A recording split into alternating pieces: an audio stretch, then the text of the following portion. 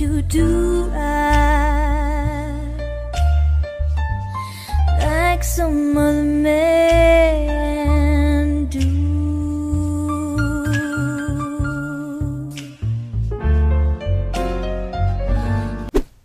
Alright y'all, so it's that time of the year for me to do some Halloween looks, and I have a pretty extensive lineup this year. But for the first look, we're going to keep it pretty simple. I'm going to be Jessica Rabbit, but we're going to do a black girl rendition of her because, you know, black girl. And I just don't see a whole lot of, like, aside from the cosplayers, I don't see it as a Halloween costume for black girls. And I don't know why, because black girls could definitely pull off that hourglass figure. Hello. Like, so I bought everything off of Amazon. So this can all be purchased off of Amazon. And I am going to post a picture for you guys so y'all can shop the look at the end of the video.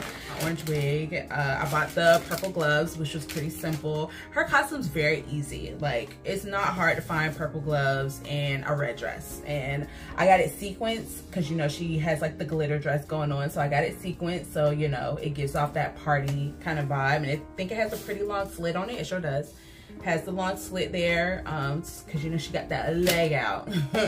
Now I had to go out and buy some red heels because I don't have a pair of red heels, because where would I wear red heels? But now that I have them, I'm about to find some outfits to wear with it because it just can't be for Halloween. And since, you know, we're pissing them off with Ariel, I figured, you know, I might as well go ahead and add Jessica Rabbit to the stand. Go ahead and add her too. So I'm gonna do a quick little makeup like video tutorial for you guys and do a little get ready so y'all can see everything. All right, so jumping straight into this, I'm putting some edge control down on my edges so I can comb all that back and put a wig cap on because I am wearing a wig for this look, of course. Now, I'm gonna go ahead and disclaimer you real quick. I am not a makeup artist, okay? I dabble in makeup just enough to cover up my dark circles, okay? That is it. I am the girly who's doing all the shortcuts. I am a lazy makeup person. I just don't want to spend that kind of time. And I had already made up my mind when I went into doing this look that I was not going to dedicate 2 hours to makeup. So I'm doing pretty much my basic base that I would wear any and every other day. I only go in with concealer because I don't know my foundation color, okay? So it's for the girlies who don't know their foundation color. She is me, I am you.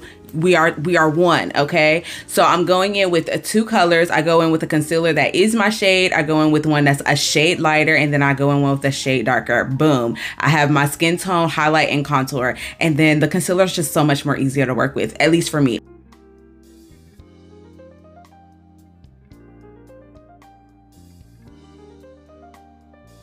So I'm just going in and just, you know, blending it out so it looks as clean as possible, even though I am rushing through this because it's a Sunday night. I have to get my kids ready for school. But anyways, that's aside from the point. Back to the video. So now I'm just setting everything, going in with my favorite Beauty Bakery flower, and this is in the color, I believe, Casanova or Banana. It's always the yellow one, but that's the one I'm using. And I make sure I'm very heavy on it because I always sweat and shine in those areas. I'm then going in with the Fenty Beauty Mocha Mami. This is the bronzer. I go very lightly with this because a little goes a long way with that one, and that's why I love it so much. Buff it all out with a nice fluffy brush, and then spray my face down with some setting spray.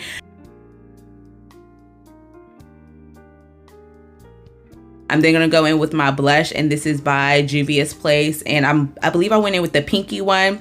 Again, this is just a base. I'm not really concentrating on that. Now, I did go pretty heavy with my highlighter. I do not usually walk around with this much highlight on my face, but since we're doing like a showgirl look, I felt like the big play on the highlight was, you know, gonna give me the dramatic effect that I wanted. I picked up this cheap $5 palette from Walmart.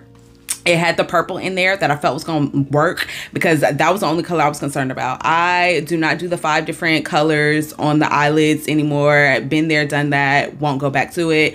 So I'm going in with one little brush and I'm patting that color in there. Now I did have to dig. I had to dig into that palette to get that color to show up. There was a $5 palette from Walmart. I was not expecting homegirl to come with the tea. I just needed her to get the job done for me to take my pictures for 30 minutes. So then I go in with a nice little buffer brush and blend it out with that like orangey clay red color.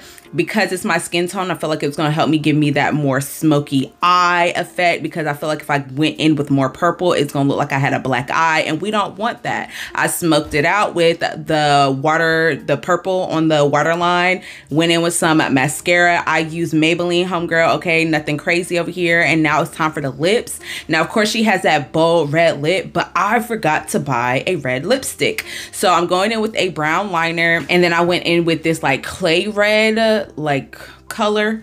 I didn't have a bold red, but I went behind it with a burgundy lip gloss, and that really helped it like bring out the more bold dramatic effect. Went in with these crazy lashes. These are definitely not my type of lashes. These are way too big, but again, we're going for a dramatic look.